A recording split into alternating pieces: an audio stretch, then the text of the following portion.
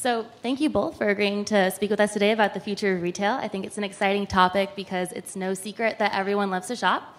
Shopping brings us discovery, drama, gamification, even transformation at times. So to start off, I know that Rent The Runway launched its mobile application in 2013, and since still brings in near 40% of its web traffic from mobile. Gilt and other big retailers use a mobile-first strategy, and Scarlett, you've been on the board of a lot of these companies that do use a mobile-first strategy. So in today's world, how important is mobile to retail? So first of all, can you hear me? I think it's on.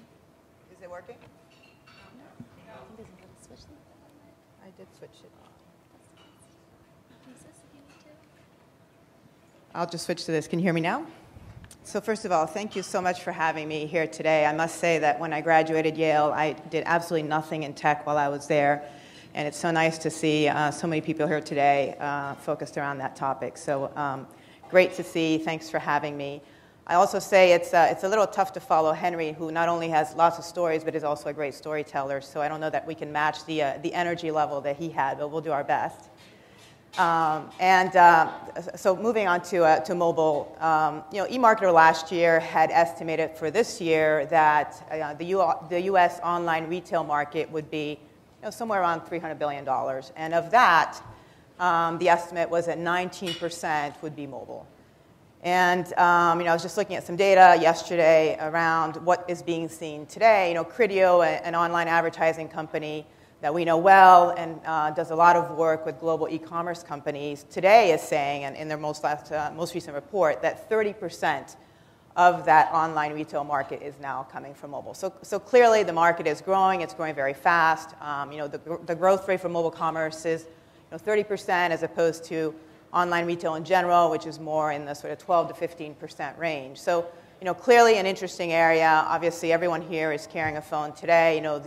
The penetration of smartphones throughout the world has really lent itself to mobile being such a great way for people to access information, access purchasing on their device. So it's not so much, as we look at it as investors, the question is no longer, do you have a mobile strategy, but what in fact is the mobile strategy? So it's very rare now, and I tend to focus on growth, as Aly mentioned, but if you look at some of the companies that are coming in, even at the early stage side, the difference is really how is that mobile experience. So I think where there's still work to be done and still really interesting opportunity is making that experience as user-friendly as possible. I still feel there's a lot of friction in terms of the process of purchasing. The applications are not totally optimized necessarily for mobile devices. You want to have an experience where the user can very quickly see what's happening, very quickly get to a point where they can make a purchase, and that's where I feel that there's still some friction. So there's been a lot of improvement, more to be done, and of course that's reflected in some of the conversion rates you see where they're still lower on mobile devices relative to what you see on the desktop. I'll chime in with just a few observations on mobile that we've seen. One is, to me, when I hear mobile first, I actually think of that in terms of our development strategy. So we started to develop on mobile devices prior to developing online on the web. And I love that. I'm obsessed with the fact that we can now work more quickly. We can be forced to simplify things, which is really so important in the world of e-commerce. Another thing I'd say is that in the world of retail, especially as you start to go offline, which Rent The Runway has recently done with some brick and mortar stores, there's amazing ways in which mobile can blur the lines between e-commerce and physical brick and mortar stores, because all of a sudden you have a device in each consumer's hand that could enable you to find out so much information and details about who that consumer actually is. When in the past, someone walking into a physical store, you don't really know who they are, right? So you're not armed with the same personalization abilities as you are typically in e-commerce. So I think those two things alone have so many opportunities for mobile to play a bigger and bigger role as companies evolve. So as you brought up, a lot of companies today are making that switch from online to offline. I know that Rent The Runway has done this quite successfully and is now in New York and Las Vegas. We had Nasty Gal all over the news for their opening of their first brick and mortar store as well. I'd love to hear some of your views on the pros and cons of going from an e-commerce online platform to a physical location. you want to Should I start? Sure. So also great to be here and wonderful to see all of you in the audience and so engaged. I am so thrilled that Yale has become such a supporter of entrepreneurship, technology, and there's so many amazing things that they are doing in the space right now. Rent the Runway for me has been a dream, amazing company to build. Who here has heard of Rent the Runway? Yay. And who has tried Rent the Runway? Okay, given that like 80% of you are men, I'm going to take that as a good percentage. But so we rent designer dresses and accessories. We've been around for about 6 years now, and most recently we've introduced a retail strategy starting a couple of years ago, and that stemmed from our customers constantly asking us, can we try on your dresses? Can we see them in person? Can we feel them in person? And many people who were not yet our customers telling us that that was kind of their friction point. They were like, rental's a new concept, but if I could like try it on, I would know that it fit, and it would just give me that confidence to talk to someone in person, ask them all my questions that I need to get over the hump and try rental. So we heard it enough that we said, you know what, we've got the e-commerce thing grooving, we're going to keep hard on that, that's going to be the core of what we are as a company, but let's start experimenting with retail. And whenever we evolve our strategy as a startup, we are constantly doing what I call minimum viable product testing, where we're inching our way, we're crawling rather than walking or running into the new strategy. So with retail, that meant throwing up a store inside our office where we could just watch what was happening. We spent less than $10,000. We started inviting customers in a very quiet way to come try on our dresses, and we're like, let's see what this does to conversion. Let's see what the average order price is. Is this going to be profitable? Is it standalone profitable? How does it interact with the website?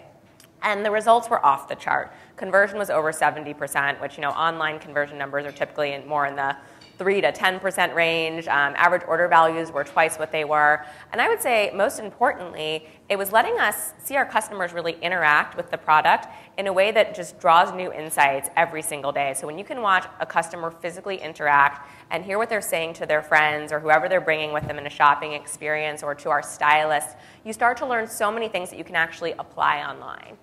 The other thing it did is it got us thinking about what could the interplay be between physical retail stores and online e-commerce. And that's actually a lot of how our retail strategy has evolved to date. So now we have 2 stores in New York.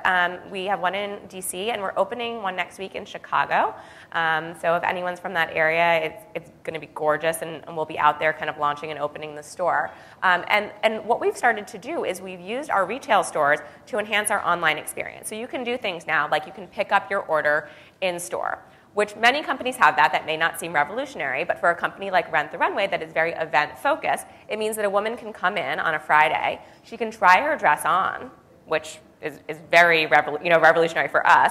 If it doesn't fit, there's thousands of other dresses in the store. She can swap it, she can talk to a stylist. She can accessorize her outfit, which means extra revenue for us, but for her it actually lets her play and try on a bunch of different things. We've experimented with hemming services. So if the dress needs a little bit of a hem, she brings her high heels, and she can get it hemmed for her special night out with a temporary hem. So for our business in particular, because that event was often the next day, the occasions were such high-stakes occasions at someone's wedding, et cetera, women really wanted a way to get the experience to be perfect.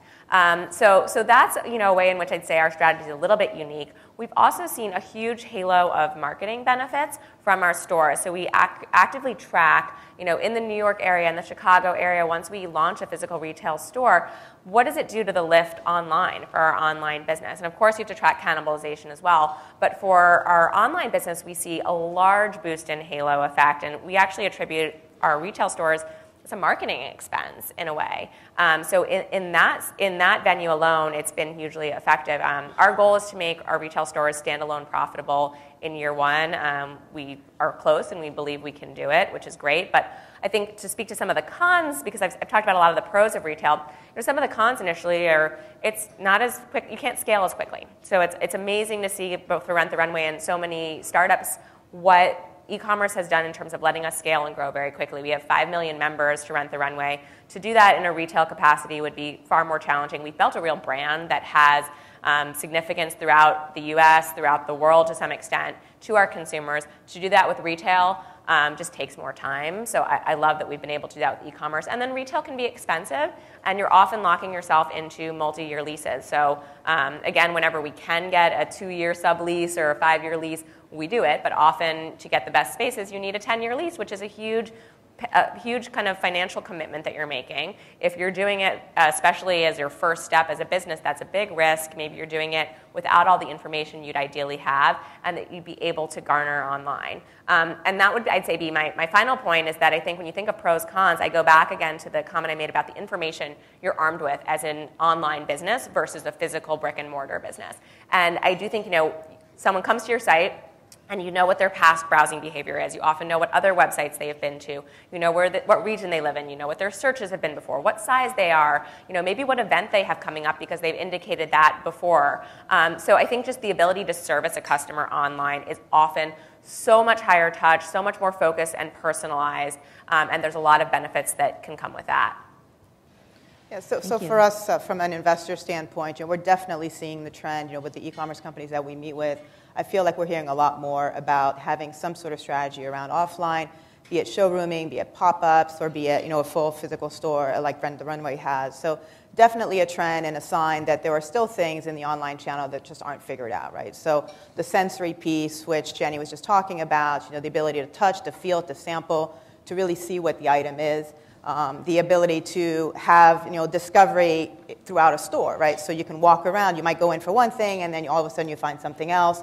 So, the online companies, I think, are trying to solve that by presenting to you some very curated and some very different or tailored things that you wouldn't necessarily see otherwise. But that's still something that's in progress. It isn't completely figured out, and I think the physical experience still doesn't quite match that. The other thing is, from an education standpoint, sometimes with these larger purchases that are more expensive, the ability to have somebody in the store who can actually educate the customer and really try to sell them on the concept. And this is not so much on the fashion side, but maybe electronics or something like that. There's definitely something there. And again, the online guys are trying to mimic that and do their best to have more content around a purchase, to tell stories around purchases. And we're actually really big believers in the marriage of content plus commerce as a real differentiator. The other thing is obviously instant gratification, right? You walk away with the item, which Jenny just talked about. So the online world is doing a lot in terms of fixing that. There's obviously been some acceleration in shipping. We've seen shipping times really decelerate in terms of being 2 weeks, 3 weeks, and now we're seeing things like one-day shipping. I don't know if anyone's tried out Prime Now, which now can even deliver within 2 hours here in Manhattan, or if you're willing to pay the $7.99, it's within an hour, right? They're delivering to your trunk of your car now, too. Oh, is that? I missed the latest that one. thing. Even if you're not in your car, packages can be placed in your car. Right. It's pretty crazy. So and delivering to stores, as you were saying, which is another way that they do that. And then finally, the last piece that's still missing in the online experience is, that social aspect, right? So you're going to the mall with your friends, or you're going to the store with your friends, and that ability to share the experience together. So again, I think the online guys are making some really interesting strides with social media, with the ability to share, with the ability to talk about different things, but we're not quite there yet. So that's why I think we're seeing more of the online e-commerce companies going towards a bit of an offline strategy. Gilt is experimenting with showrooming, and I think what has been successful in that strategy that they've done, starting the same way that you guys did, is to really have a selection of highly curated, personalized items with a stylist there, an expert who can really help them to figure out, how do you mix the items together, how do you pull an outfit together, within an assortment that's already been highly curated in the first place. So I think there's interesting opportunity. I also just wanted to quickly touch on the fact that I also think there's a big conversion from offline to online, right? So we've heard a lot about Beacon Technology as an example. We have in our portfolio a company called Swirl that just announced recently that they're doing some interesting work. So if you can imagine going into a store, they're actually working with Lord & Taylor and Abercrombie & Fitch. You can go into the store. You have, prior to that, agreed to either have their app on your phone, or you may have agreed to or they may have a partnership, call it, with a weather app, so that when you're walking into that store, you will get some notification about something. So depending on where you are specifically in the store, they know where you are, they know what you're looking at, they can feed you something in terms of an ad that's very specific to you. And that's very powerful. Also imagine from the retailer standpoint, they can see where you are in the store, right? Did you hover too long in this area? Did you hover too long in that area? There's a lot of interesting A/B testing that can be done to really try to get a sense for what are the consumer preferences. Is it better to have the red sweaters up front or the green ones, or whatever the case may be. And I think at some point there will be an interesting full feedback loop where that information gathered in the store, as you mentioned, can then be used to show you some really interesting and relevant information online as well. But I feel that beacon technology is still in the early days. The merchants, the retailers really aren't sure exactly how to use it yet. It's really the early innings of that. But it's certainly an interesting technology that we're keeping a close eye on. I'm going to actually just add a couple things because I think this is just it's an exciting thing that's happening right now. And whereas many of you guys have not rented the runway, probably heard of Bonobos. And I think what Bonobos is doing with showrooms is also really enlightening because you can have a smaller collection of items in store, but the ability to access the full breadth of their portfolio online and have that delivered same day, next day to your home. Right, so you go into Bonobos. You actually don't walk out with the product from Bonobos. They call them guide shops, but you try things on, and then they're delivered in the exact color you want and your exact size to your home. So I think that's another interesting way retail can kind of play with online. And I think the other thing which I would just give everyone as a takeaway is I think that retail and e-commerce play best hand in hand when you can think of a unique experience and kind of like a sensory experience that someone can have in-store when they can't have online. And Scarlett touched on this some. So you think about, for example, Rent the Runway. It's like, all right, if I'm going to take the time to go in-store, how can we make it fun? How can we make it different? So one thing we do is we have you work with a stylist, and we book out actually 45 minutes. We're like, you have your personal stylist. We pre-pull dresses that are sitting in your dressing room ready for you based on what event you have, what size you are, what your style preference is. So it's this like celebrity-esque experience. We do fun things, like if we know we're coming in for your wedding, we'll have someone there ready to like kind of rate the dresses with little cue cards. So I think when consumers are taking the time to go into a physical store, they're almost expecting something extra. They're expecting, whether it's a cool magic mirror that they can see, which there's technology around that like changes the color of a dress when you swipe, or working hand in hand with a stylist. You need to think about how can it become this fun, different thing that they couldn't otherwise get online. And I think there is where you see the most success at brick and mortar currently. Right. So I think we're seeing a lot of convergence. Mobile or online strategies are being applied in the stores, whereas some store strategies are being applied online. I think education is a big part, and for women especially, the touch and the feel of the fabric and how it fits your body is really important. At Spylight, it's not only you want to buy what somebody's wearing on TV, but there's an idea that if you know a celebrity that has a body type similar to yours, you can see them wearing this product, and suddenly it's more appealing because you know kind of how it fits. I wish all of us had celebrity-type bodies, but, we're getting there. So you guys mentioned it a little bit, but data probably plays a huge role in the shift from online to offline. And I think data is severely important in any personalized, competitive online retail strategy. So you've mentioned some ways that data is already being used in e-commerce, but how could it be better leveraged? Yeah, so I think we're, I mentioned we're at the beginning of beacon technology. I think we're maybe not at the beginning of data, but certainly there's a lot more work to be done there. I can talk a little bit to Gilt, and Jenny talked to this with respect to her experience as well, but knowing the history of what the customer has done, what the customer has looked at, what the customer has purchased, it just gives you so much data around which to create a very tailored solution. So, the landing page that I will have when I land on Gilt will be different than Jenny's landing page and different than Aly's landing page. And what I see next time will, again, be different from what I just saw. So there's just a lot of power in data. And, and I mentioned, the convergence of offline and online and trying to bring that offline data onto online, trying to figure out how to determine, which user is which, where the purchase happened. So there's still more to be done on that front. But the biggest advantage is really in being able to really tailor the story to the consumer specifically. Right? And when the consumer is overwhelmed with so many choices and so many websites and so many apps, so many places to do the purchasing, to be able to really create something specific to him or her is really differentiating. I'll just add one area that we've struggled with, and I'll kind of share with you what our data-driven solution has been.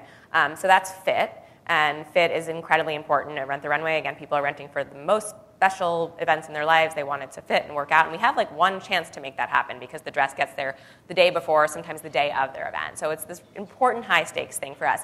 And we actually found that there wasn't really great big data out there that was helping with fit, or that was at least letting women feel comfortable and confident about fit. We talked to thousands of women, tens of thousands of women, and we're like, why is this? And the answer we kind of found, and we believe as women ourselves, is that it's not just will this dress fit, it's will this dress look good on me?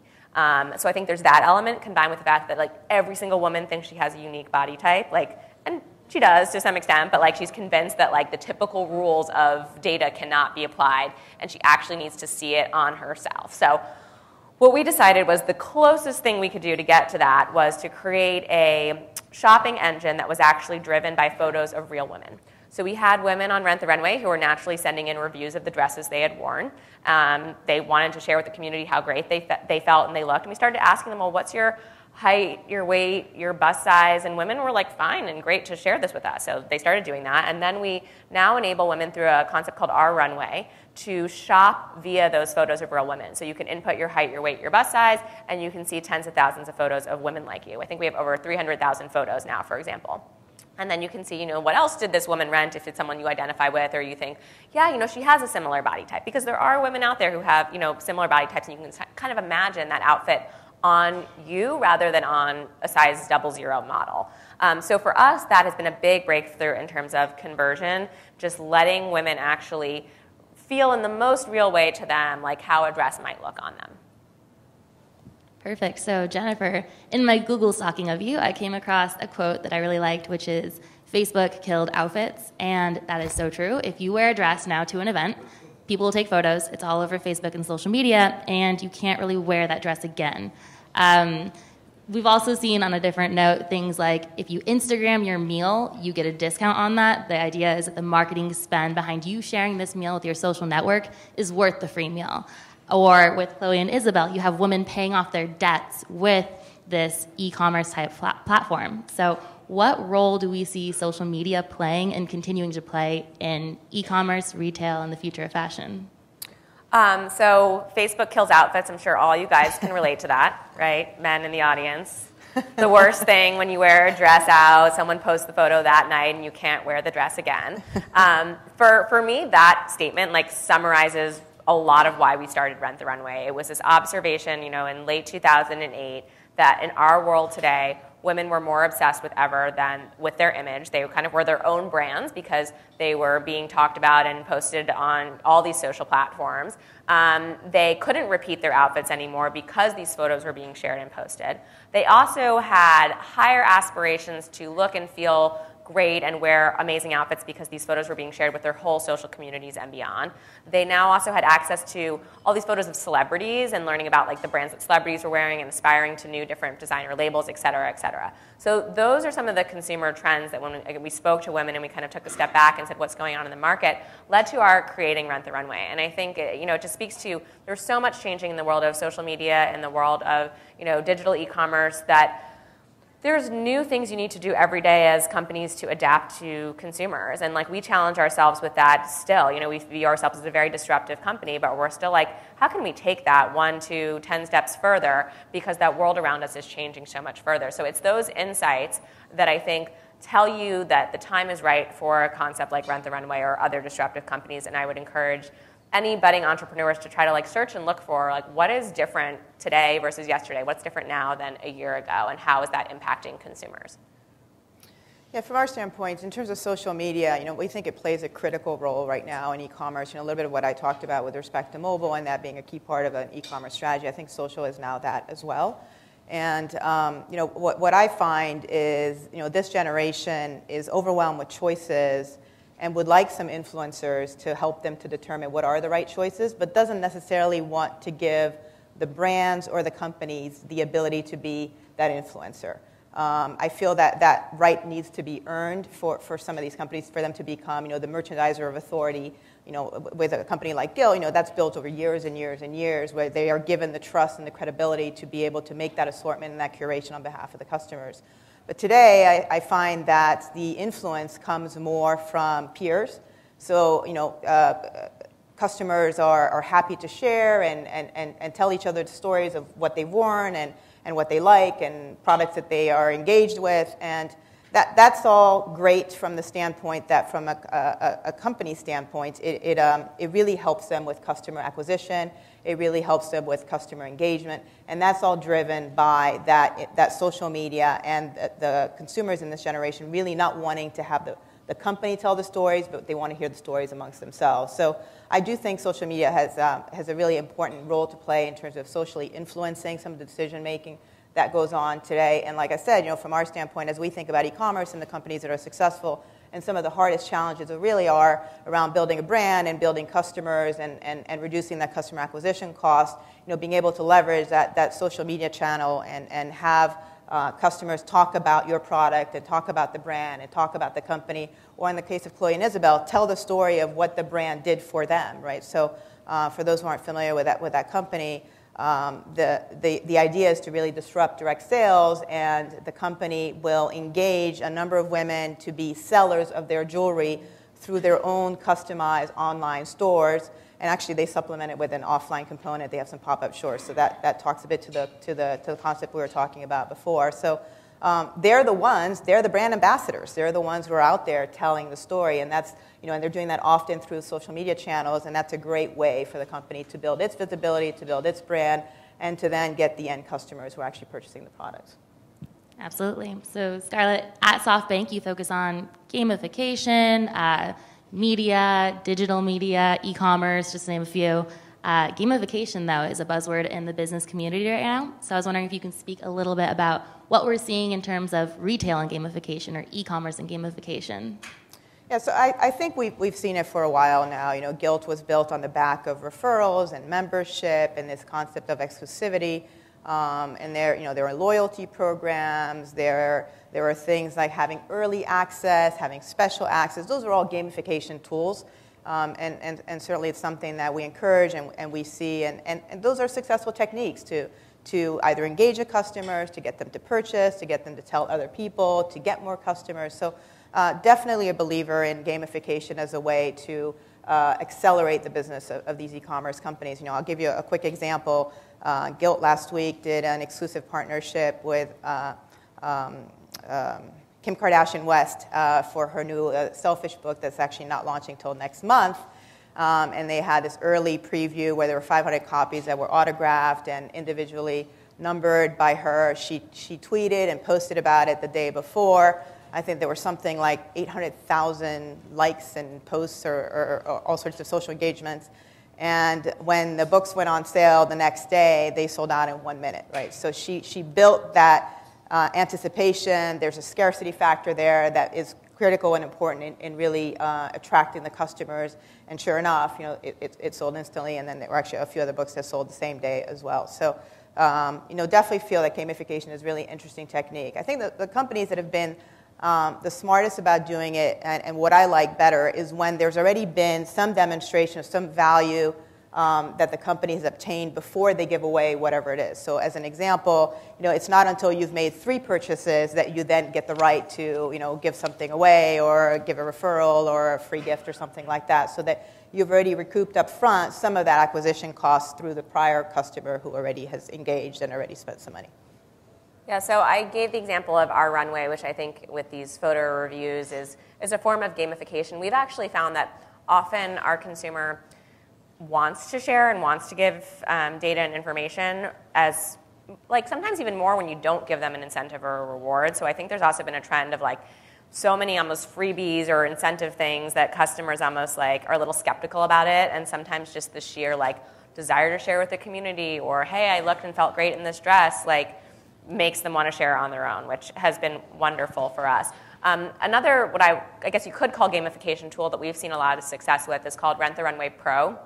And a la Amazon Prime, it enables you for a flat fee of ours is $30 a year to get free shipping and insurance on your orders. And then there's other perks, like you get a credit for your birthday, and you get to, I think, gift a friend a dress and all of that. So that for us has driven loyalty in a huge way. And so I think just looking at what other companies have done in the gamification space, I know we looked a lot at what Gilt had done as we thought about our customer acquisition strategy is a great tool these days. And Amazon certainly has so many people focused on it that I know it's one place we look a lot. So Rent the Runway is a little disruptive in the fact that it allows access without ownership. You can use this dress and then return it. You don't have to buy it. I know Gilt and other sites offer designer labels at a discounted price, flash sales and whatnot, and so we see this trend of almost democratizing luxury. What does this mean for big brands, big designer labels in the future?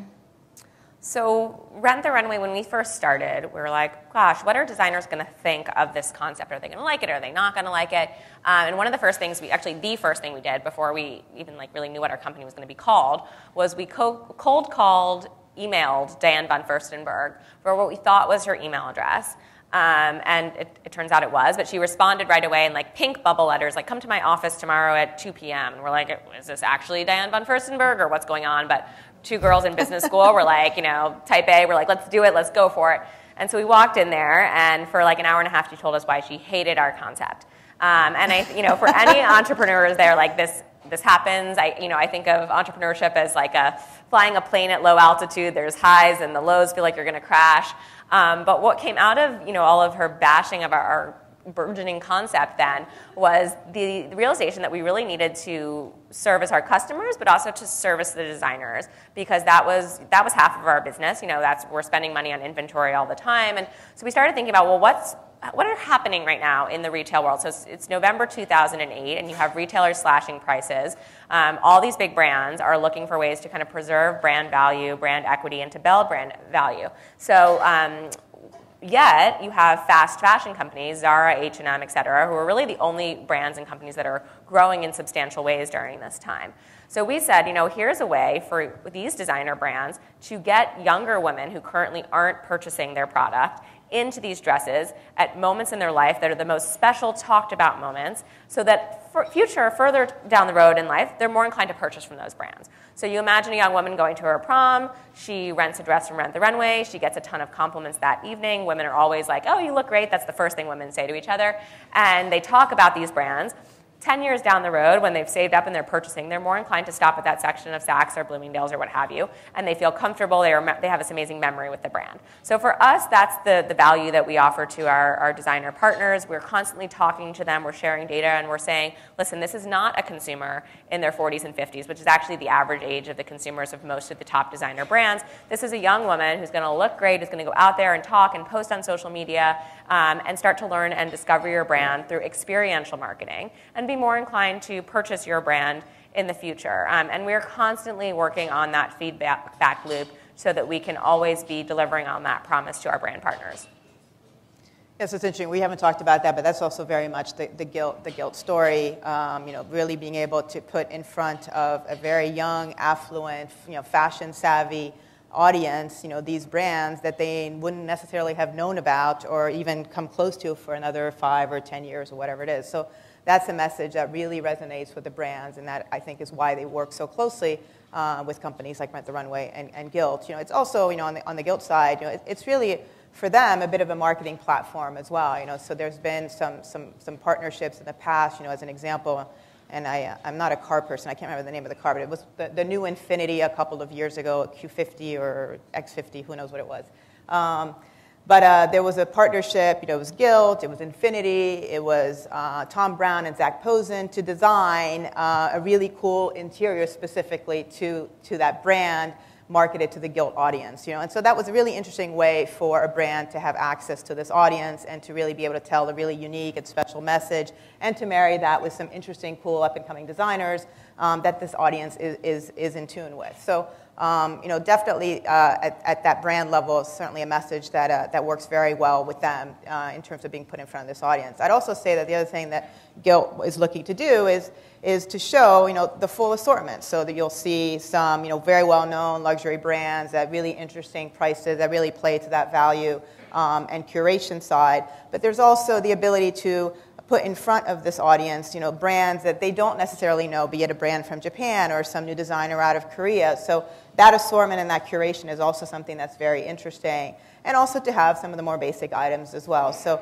it's really back to the message is, you've got the audience, you've got their trust, you show them the brands that are as well known, but they may not know, but you also show them brands from other regions that are up and coming and emerging, and they like that. That's discovery, and that's helping them to find something that they wouldn't have been exposed to otherwise. Awesome. So I know we're a little bit low on time, but before we let you go, I was wondering if you could speak just briefly to either the biggest challenge you face in your role in your company, or any advice that you have for young entrepreneurs, especially women, who may want to start something of their own. Entrepreneur would be you. Okay, well, I'll try to address both a little bit, and I guess they're kind of related. My theme overall would be like, you can do it and just go do it. So for 2.5 years, I ran our warehouse and launched our vertically integrated dry cleaner, which is now the second largest dry cleaner in the US. I had zero experience in operations, logistics, supply chain, dry cleaning for sure. I now know an awful lot about dry cleaning if there are questions. But you know what?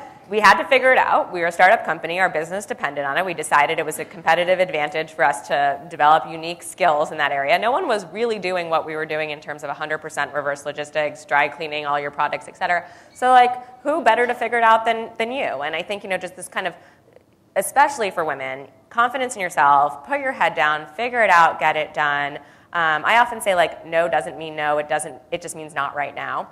So the Diane von Furstenberg story is another example of that. It's like, okay, there's all these problems constantly being thrown at you, but like put your head down and just go after it and have some confidence in yourself that like, you know what, you can figure it out. And I think so often that, that confidence is what's lacking in women who are starting their own companies. And sometimes it's reflected in when they're pitching to investors. And Scarlett, you can maybe speak to this, but first of all, you have fewer women who are pitching to investors.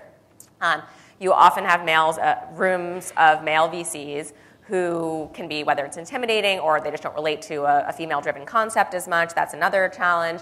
And then often women are a little bit more conservative, practical, whatever you want to call it, in their pitching approach. And they're talking about a company that's a $100 million, $200 million company versus a billion, multi-billion dollar company. Whereas VC strategies are often aligned to pick the 1 in 10 billion or multi-billion dollar company rather than, a 50-50 chance that a company is going to be 100 or 200 million. So I think that that's kind of worked against female entrepreneurs in the past. I think there's a really great trend right now where you have more and more early stage funds who are actually excited and looking for 100 to 500 million dollar companies. And they are like, you know what, it doesn't have to be the $1 billion plus idea. In fact, there are so few of those that realistically exist. Like, let's get behind a company that we think has a good shot at being a $100 million business. And so I think with that, as well as a lot of other examples and support in the industry, you're seeing a huge turn in the tide of female entrepreneurs. People are hip to the fact that no one can better understand a female consumption pattern than a woman herself, and that women are consuming about 70% of online goods and products, so it's really important. We see examples every day, like Gilt Group, like Rent The Runway, where this is working, this is happening, and it's making money. And so I think we're at the beginning, and things are just getting better and better. So I completely echo everything that Jenny says. The only couple things I would add is I had no idea when I graduated Yale that this is where I'd be today, and there's been lots of paths and lots of turns along the way. So, even some of those things that you're doing that you didn't anticipate doing, everything is a learning experience. All that is great. I'd say jump in. As an early stage investor and a growth stage investor, we love hearing the ideas, we love the innovations, so keep those coming and keep trying. I think it's a great time to be an entrepreneur, male or female. But the access to capital is incredible. The access to mentorship is incredible. The access to resources, being able to find resources to help you build things. You can find all that online now. The access to information is incredible. And there are a lot of people that you can turn to. So as females, like Jenny said, I'm lucky to work with 3 female-led companies, which is great. I certainly couldn't have said that 5 years ago. I'm seeing more and more people walking in the door, and as Jenny pointed out, the audience for these products is oftentimes the women themselves. So there's definitely a connection there in terms of understanding how the product works and understanding the audience. So it's a great time to be an entrepreneur, and I think it's forums like these are great to really foster that. Well, thank you both so much, and thank you all for being such an awesome audience too. Thank you.